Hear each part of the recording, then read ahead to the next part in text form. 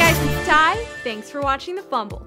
What I'm about to show you will probably be the best thing you've seen all week. It's of a 9-year-old boy just bulldozing kids in a rugby game. Just watch.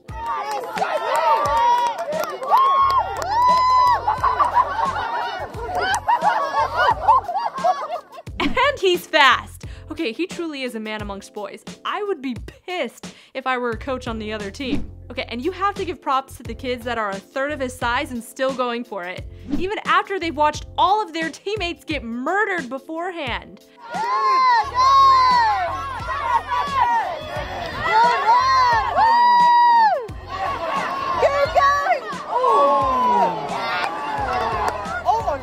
Well, that's Australian athletes for you. I have a feeling this big little guy will go on to do great things.